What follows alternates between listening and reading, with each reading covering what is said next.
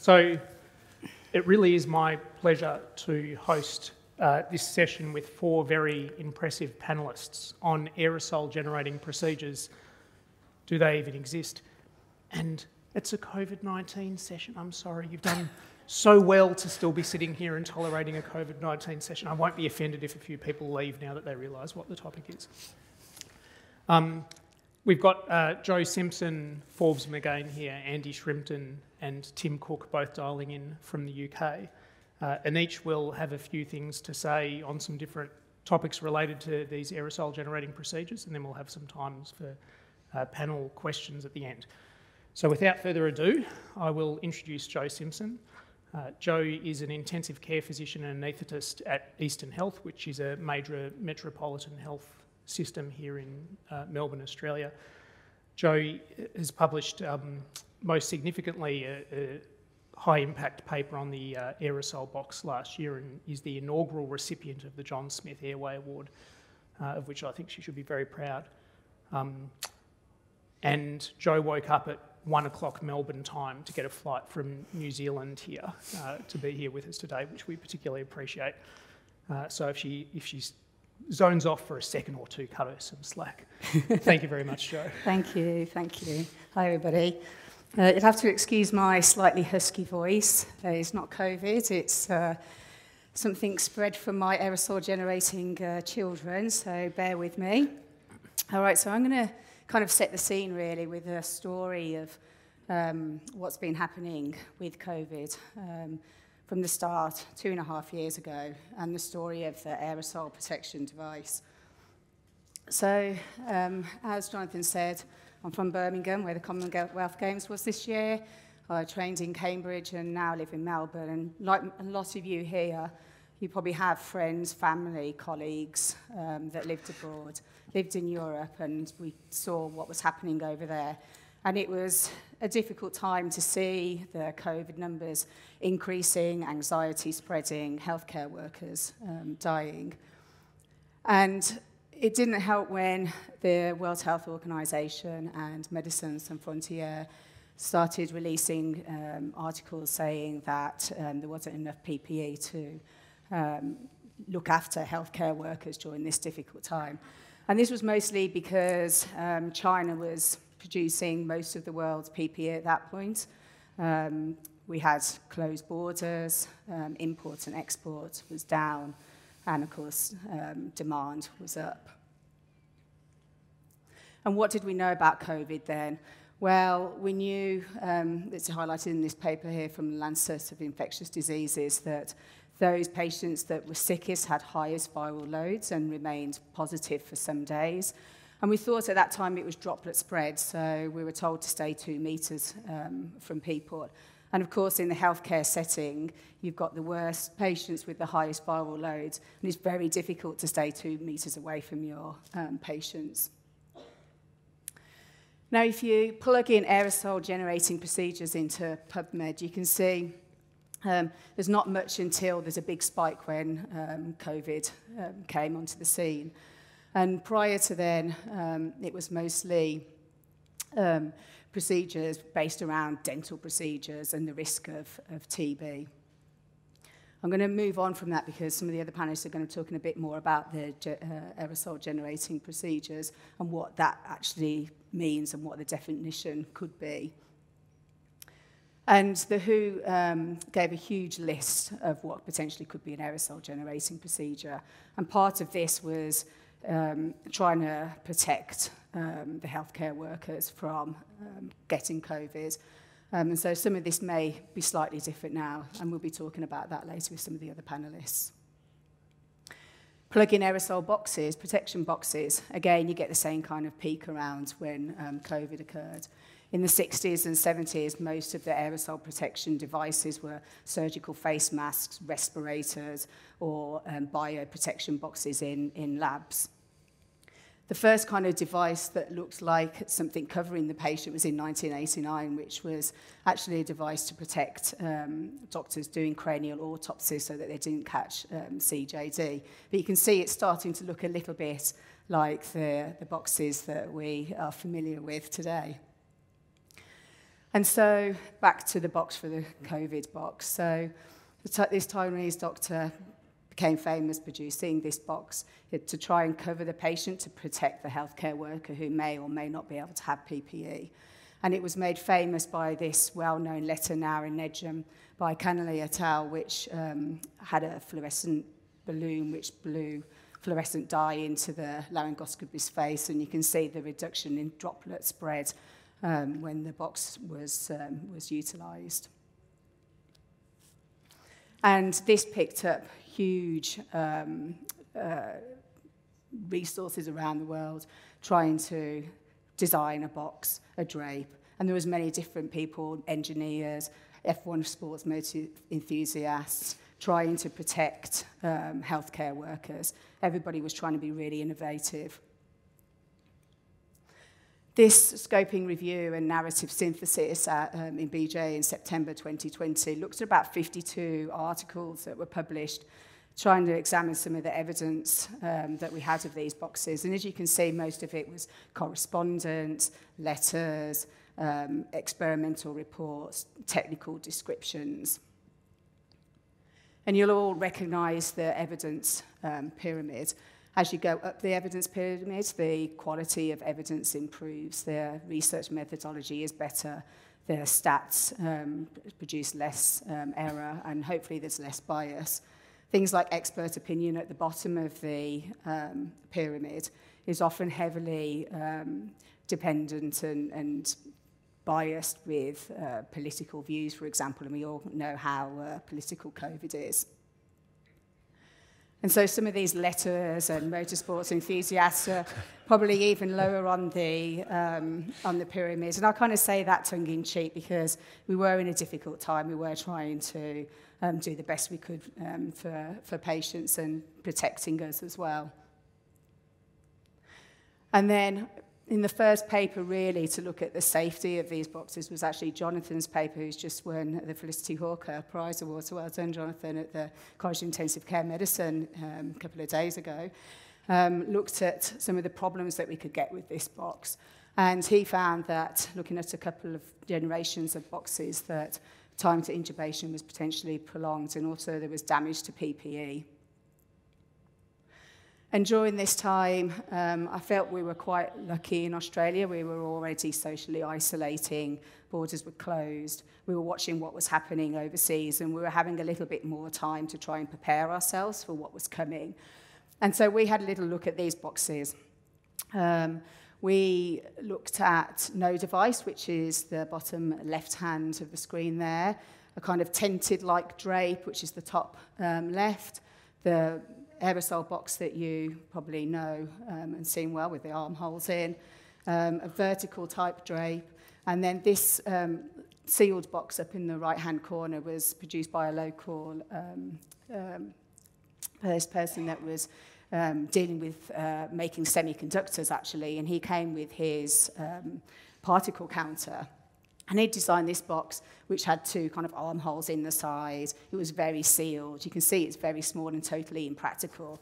And it had a filter on the top, and you could either apply suction or not apply suction.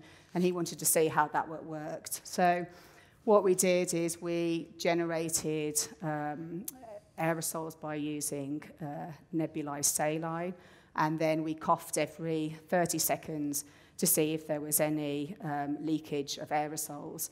By counting particles from this particle counter that was situated at the laryngoscopist's head. And we had 7 people doing this. Each of them did each experiment, so kind of 42 trials. And then we looked at the median amount of particles that were released. And this is the kind of mini slide from the paper. Along the bottom is the time series, so we did it over 5 minutes, and then we took the box away and measured for another minute, and then there's the median total airborne particle count on the side. And the coloured lines, they represent the different devices, so the line along the bottom shows the sealed box which was on suction, so that little tiny box that my head was stuck in there. Then there was the sealed box without suctions, the red line. The yellow line was the vertical plastic sheet. The green line was actually no intervention. You can see that's very much huddled within the other devices. And then the purple line was the horizontal sheet. But I think what's really important is the gold line at the top. And as you can see, with every cough, there's a spike of aerosols, which were essentially coming out of the armholes where you put your arms, and increasing the exposure to healthcare workers of aerosols. And this was significantly significant. And so following this, on the basis of Jonathan's paper and mine, the FDA actually withdrew the use of these boxes in managing patients that may be SCOVID or have COVID. So it had a big impact on the world, and it was good to think about safety of healthcare workers at this time. And then following that, there was starting to get a bit more rigorous with our methodology and testing on these devices. And this systematic review and meta-analysis of around 40 papers kind of replicated what we'd found: increased time to intubation, potential of spread of aerosols, lower first pass success rates, damage to PPE, and of course, potential for high velocity air jets, which is what we think happens within the box due to the Bernoulli principle. So what then? Well, I highly encourage innovation. It's what moves medicine forward. But we have to think that sometimes great ideas in medicine can be dangerous, and so it's important to make sure we test what we're doing and work by the best evidence medicine to protect clinicians and, of course, patients. We need some more robust research methodology into these devices. And there's some questions that come out from this is, what are aerosol generating procedures? What are the patient factors associated with this? Because obviously we were looking at coughs we were using as higher aerosols that we could generate. Doesn't really compare necessarily with real life, but how much do these aerosols, when they are produced, actually cause an infection? And I think some of the other panelists were going to be talking about that in a while.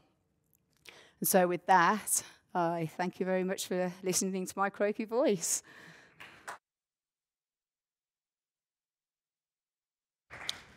Thanks so much, Jo. We'll save questions till the end. Next, I'd like to introduce Associate Professor Forbes McGain, who I think is a bit of a polymath when it comes to contributions to intensive care research, and has published significant research in regards to environmental and financial sustainability and social welfare in healthcare. He's going to be talking to us about a significant contribution that he made to the pandemic here in Melbourne. Forbes is an intensive care physician and anaesthetist at Western Health, which is another major metropolitan health service here in Melbourne, and is two types of associate professor, one at the University of Melbourne and one at the University of Sydney, which is quite impressive. Thank you very much, Forbes. Thank you, Jonathan. Thanks everyone for being here. Thanks to the SAS and for those who are online as well. I have some disclosures to make. I've made a small amount of money from Medihood, which has been patented and licensed now from the device we're going to talk about. Jason Monty is the principal co-inventor from the University of Melbourne. He's the head of mechanical engineering.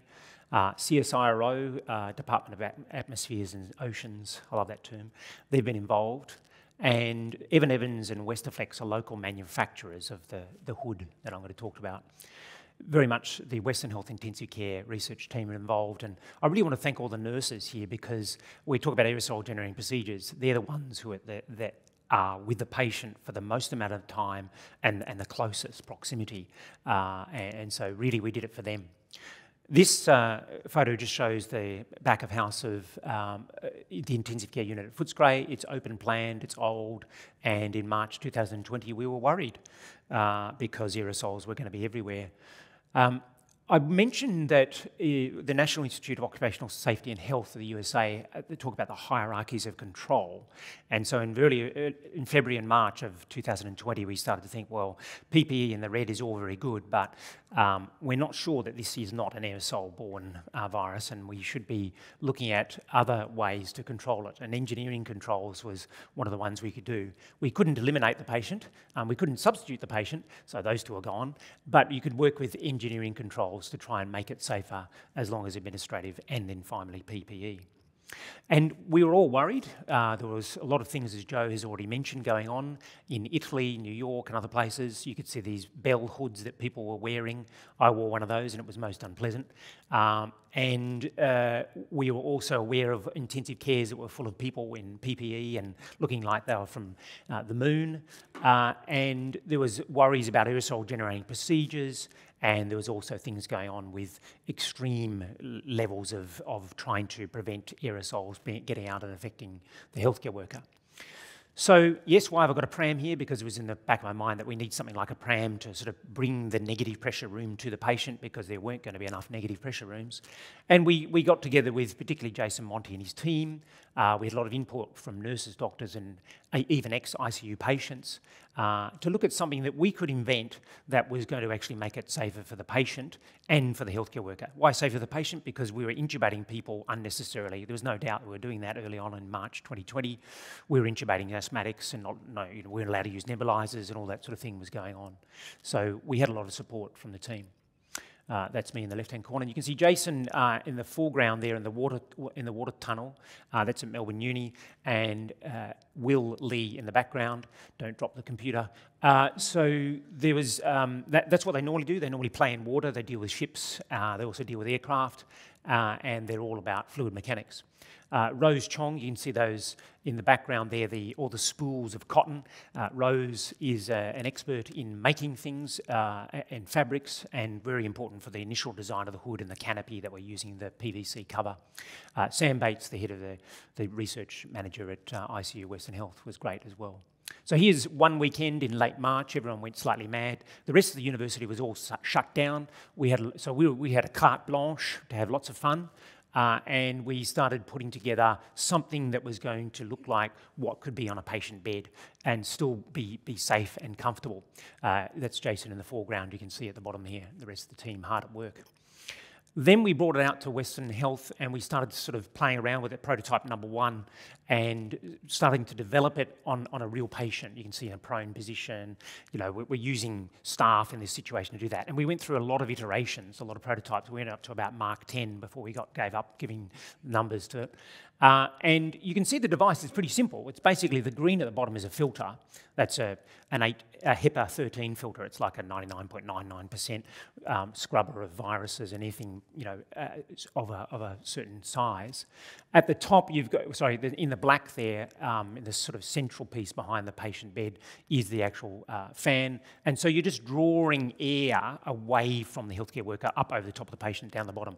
Why was it done that way? Because we got computational fluid dynamics from the team there to say that's going to be the place to put the actual inlet port, and the exit port it's really like a ventilator in a way. I mean, we forget that actually ventilators are actually constantly pushing air out that they've taken in, but it's being filtered as well. So it's a system of scrubbing the air internally. And I don't think I've worked so hard in all my life, so I'll go back. We published that in May 2020, so 2 months it was out and in the press.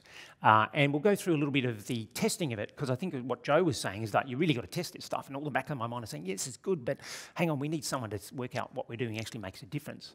So yes, I sat in this little covered area and discovered just how unpleasant BiPAP is. And we measured aerosol counts. So this isn't virus, because they couldn't just fill me up with virus.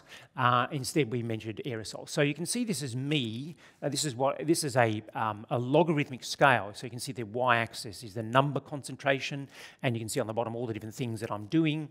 And what it's showing you immediately is that you can see things like, I'll just go to the next slide.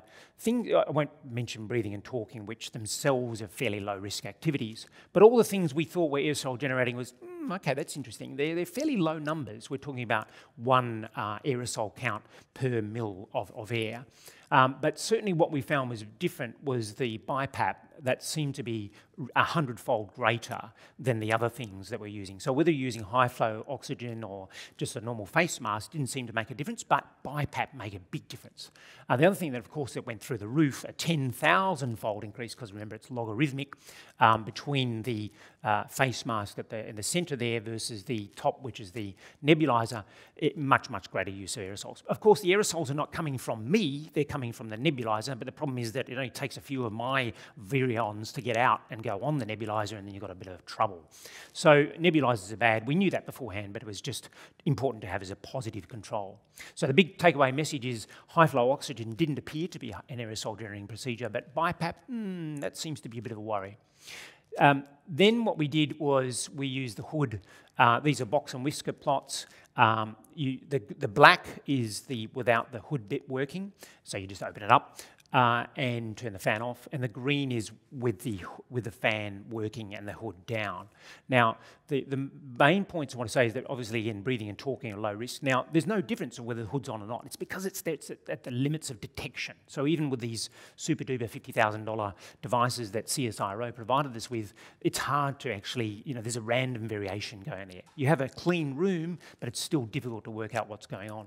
When you start talking about the wet cough and the face mask and the nasal humidifier, you do start to see a difference. You can see the black being with the hood off and the fan off, but the green is the hood down and fan on, and so you start to see a drop by at least 10, maybe 100-fold, and similarly a 100-fold drop. It's still a rise with BiPAP, so you can still see if someone is in the hood with the BiPAP running, it's about the same order of magnitude as if someone was with a face mask and nothing, no protection going on, no hood running. So it's to say that the hood will reduce the count, but it won't reduce it to zero. It's not a closed system. The idea is that the hood it's not truly a negative pressure room, but there's a slight negative pressure that's drawing air into the patient and away from the healthcare worker. And so once again, that's why you're seeing with a nebulizer, there is a 100-fold drop, but it's not fully protective. That's why you still got to wear your N95. So the other thing that we did was we just ran the nebulizer multiple times. Sorry, I'll go back. And that shows that the efficacy of the hood is around 98, 99%. So similar to those previous studies, it drops. We're deliberately stressing the hood in this sense. We're just running the nebulizer flat out, and we're deliberately trying to stress it and release aerosol everywhere in order to see how efficient it is. And it was around 98, 99%, depending on the size of the aerosols you're talking about. Most human aerosols are between the 0.5 micron to 20 microns, sort of 10 to 20 in terms of numbers. We produce a few you can see, which I might be producing right now as I speak volubly, but that's not the number that counts. It's actually the numbers are all in those small numbers around 1 micron. Then we started manufacturing, and that's local manufacturing in the back of house in the University of Melbourne. Gee, it was a lot of fun. It was a lot of fun, this work. And then we did a clinical trial. Now, doing a clinical trial, my goodness, it was real effort. It was great work on the part of the team. You can see the banking up there of the open band ICU. Some of these patients are intubated, some of them are not. And we found very quickly that it was, this is a story about unintubated patients, because when you're intubated, you've got the protection of the actual ventilator. We published in the local RAG, and we were very happy about that process of getting the story going.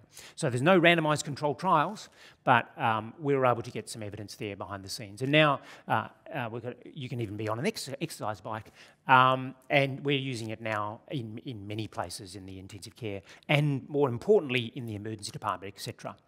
I will mention that we're doing some exciting work now with Monash and the Doherty Institute at Melbourne Uni. Here is Leo. He's hooking up, about to blast a virus everywhere. You can see it being puffed out there for a little nebulizer. This is a phage, so it's not nasty to me, but it's nasty to E. coli. You can see the plates down the bottom there. So basically, we're testing now in a mock viral environment to see, well, okay, is this effective against a virus of some sort in the hood? So, and what I'm really excited about is the device you can see on the far left there, which is actually, it captures the virus from the surrounding air, and it's called the Vivus machine, and sucks in the air, and then you're able to plate out the virus and where it's been effective in knocking off the E. coli. So now I'm really excited by this. We've managed to show also that there's also a similar sort of fold reduction, at least, in other words, we're stopping 99% of the bugs or virus or whatever you want to see from getting out from the hood with a mock patient being in there. Why does this all make sense? It all makes sense to me because here's our little red dots for the viruses. If you start to wear PPE, you don't actually reduce the number of viruses in the air, you just stop them from getting into your mouth. You can start using HVAC, heating, ventilation, air conditioning. In the ICU, it's 6 air changes per hour. In the operating theatre, it's 20 minimum. So the operating theatre is the safest place to be in the entire hospital. You can start putting in filters. You've all seen those little filters around here. I'm surprised there's none here right now. You can also start, as I mentioned, in the negative pressure room, which is 12 air changes per hour. But what the hood does is just try to make your little mini environment with about 100 air changes per hour. So that's the hood. The hood's air exchange is about 100. The operating theatre is about 20. The ICU is about 6. And so that's why it's effective. It just has a very high air exchange rate. It wouldn't have that if we were trying to clean this entire room, but because the volume of that hood is around 1.3 metres cubed, I know all this stuff, I'm afraid, then that's why it works. So it's out there, it's at long reach, it's in New Zealand, it's in various other places, and it's been great to be involved in the process of developing a real thing that people actually want and like using. So thank you very much for your time.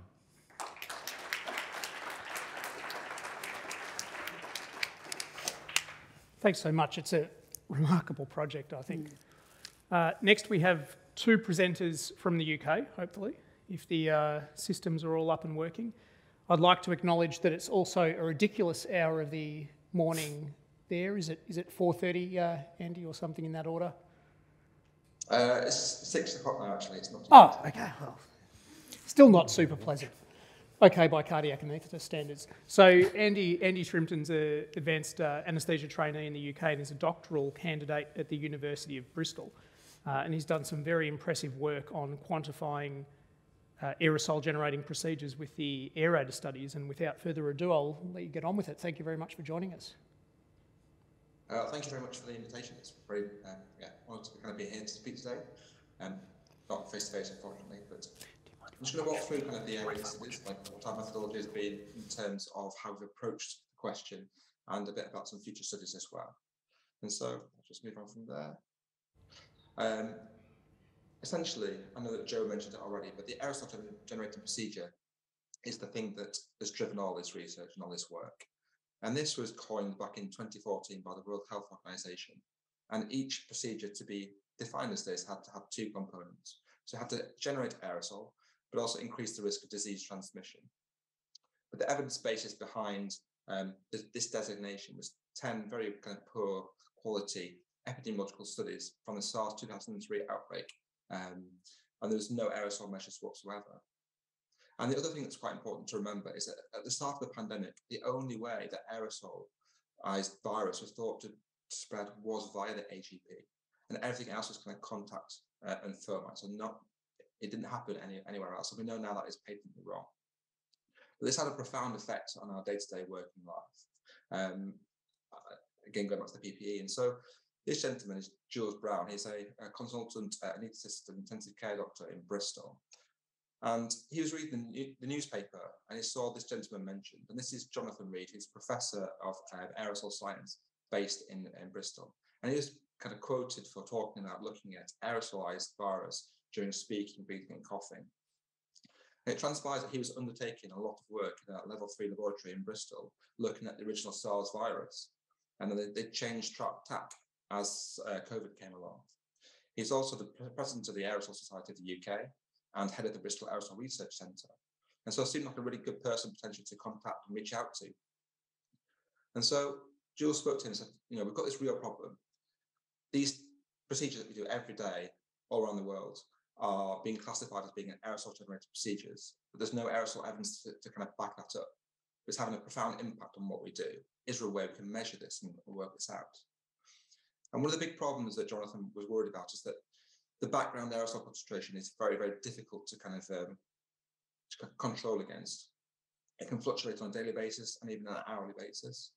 And he knows that kind of the respiratory aerosol that you generate is very, very low. And so often you just can't see it in the background. But said, let's try and see what we can do. And so they brought in an array of different particle counters up into an ultra-clean operating theatre. We've got quite a few of them in Bristol. And they turned them on and they thought that they weren't working at first. And it became apparent that this background was so clean that this potentially could be the perfect laboratory environment in which the procedures are undertaken and the background is so clean that you can see things against a virtual zero background. Now, if I just kind of go through that background with you, like why it's so important.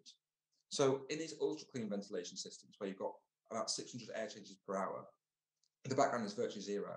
And if you cough against that, you can see that quite clearly above background. If you then put that same ventilation system into standby mode, you knock it down to about 25 air changes per hour, which is what the UK kind of mandated number of air changes per hour is. And you're going to benefit from that kind of clean environment, but you've got a much lower kind of air change. You can still see the coughs. But if you turn that system off, you get background aerosol coming in from different parts of the building. And if you try and subtract that background from what you see there to try and find those coughs again that are in there, it's exceptionally hard to do that. And that's why we thought actually this could be potentially a doable project. And so, as I say, they brought a number of different particle counters. And the one we settled on is an optical particle sizer that essentially draws air through, goes through an infrared light and gets scattered. And it measures particles between kind of 10 microns down to 0.3. So anything below 10 microns can get into your upper airways, below 5 microns can get down to your alveolar level. And with the sampling at once per second, you can then ascribe an event to that kind of number concentration that's been snapshotted. And we connected this to a sampling funnel so we could then direct towards the procedure that we were interested in. And so we've evolved our methodology over time. And so the work that Jonathan had been doing, they wanted to try and get as much as possible. And they wanted to get they often had a performance of singers and orators, and they got them so close to the funnel to decrease the amount of dispersion and dilution. But to manage the airway, that's just not possible. And so what we did see that is at half a metre away, we could record an aerosol, a cough above the background. And because a cough is a known aerosol generating event, so it generates aerosol, but it was not classified as being high risk, that was our benchmark for the start of our studies. So actually, if it generates more aerosol than a cough, then it must be high risk. And then over time, we've realized that if you get closer to the patient, you can measure their breathing above background in this environment as well. But again, to get closer, we've had to make our funnels smaller. So we've just kind of got closer and a bit more kind of compact over time. And the procedures that we've looked at, amongst others, has been tracheal intubation and extubation, supraglottic airway use, and mask ventilation, which I'll just run through briefly. And so if I plot that cough that you saw Jules do, this is the first 7 coughs kind of plotted out with, again, time along the x-axis versus aerosol concentration. We see this rapid transient spike in aerosol that dissipates in the next 10 to 15 seconds or so. If we then look at tracheal intubation on the same axis, there's just no signal. So it does not generate this huge plume of aerosol when you insert a plastic tube in a paralyzed and an anesthetized patient. In the same vein, when you're waking a patient up, they're then able to breathe and cough and speak at that stage. But again, the removal of that plastic tube doesn't generate this huge plume of aerosol. There's a bit more because the patient's able to kind of generate it themselves. But again, it's not a big risk above, certainly against a cough as well. When we looked at the supraglottic airways data again, it's a very similar pattern. So the insertion of the device and the removal did not generate this big spike of aerosol. As I say, obviously our methodology has evolved over time, and we then changed from having a standardized cough to compare against to the participants' own kind of respiratory mechanics, because we know there's quite a lot of interperson variation. And so we get a participant to breathe and to cough, which we could see again above the baseline. And then we looked at other components. So in this study, we looked at mass ventilation with no leak. So we had a really good seal, we could ventilate the patient, and we had the sampling funnel 20 centimeters away. And then we also generated an intentional leak and measured next to that leak to see if that it's kind of the worst case scenario. So you're able to kind of ventilate the patient. You haven't got a great leak, so a lot of the air that they are exhaling is kind of coming out the side of the mask. And what we found was that with no leak, all the aerosol is contained within the circuit. And with a leak, you do see some aerosol, but again, it's less than when the patient's awake, breathing and talking. So again, it wasn't this huge risky procedure that we were undertaking. And we also looked at kind of upper airway suction as well, so laryngopharyngeal suction with the Yankausuka device. And we brought a lot of these components together in this study, where we had the patient's own baseline recordings of breathing and coughing above background. And then we put the rest of the intubation sequence in there. So we had mass ventilation, we had tracheal intubation, which is designated by little asterisks there. And then we looked at suction either side of that time. And then we looked at tracheal extubation and again, suction either side of that. And again, it just matched, it all kind of came together and said, actually, it's the patient awake, breathing and coughing that generates the aerosol. It's not these procedures. They don't generate this big plume of aerosol. We have seen aerosol. And so we did a study looking at awake tracheal intubation. And we found that when a patient is undertaking this procedure, we had our baseline recordings of breathing and coughing. There were a number of different events that happened during that procedure where the patient either took a big deep breath, or they coughed, or they sneezed during the procedure. And that generated very similar aerosol levels to their own coughing. But when we sprayed local anesthetic on their visualized vocal cords, that generated a huge plume of aerosol, far above anything we've seen. And so again, we ascribe that is much, much higher risk compared to kind of tracheal intubation in a awake patient. And that's the important thing. It's the state of the patient, not the procedure, that is the risk for generating aerosol. And in a similar vein, we looked at upper GI endoscopy. And so if this was done, again, this was in awake patients or with some kind of conscious sedation, if you perform this procedure and it's smooth and the patient doesn't cough, again, it doesn't generate aerosol above the patient's own background breathing and coughing. But if they do cough, which is that big spike kind of towards the end at around about 600 seconds, you do get a big spike in aerosol. But again, it's the state of the patient. The patient can breathe and cough, and it's that generates the aerosol, not the procedure itself, as shown by kind of the timeline above that. And so the findings from our studies have managed to kind of influence the UK's IPC, Infection Prevention Control Guidance, back in June of this year.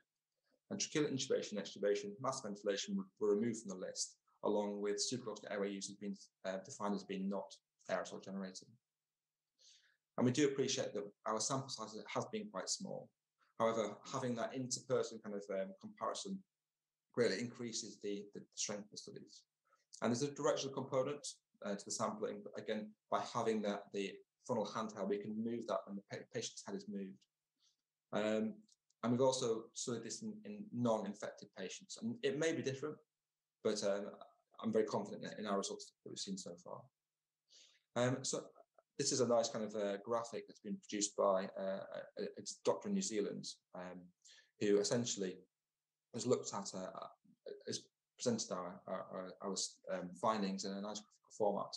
Essentially, it's that patients generate aerosol, and many of these AGPs just do not inherently generate these big plumes of aerosol. So it's breathing, speaking, coughing that is far, far more risky than the procedure itself.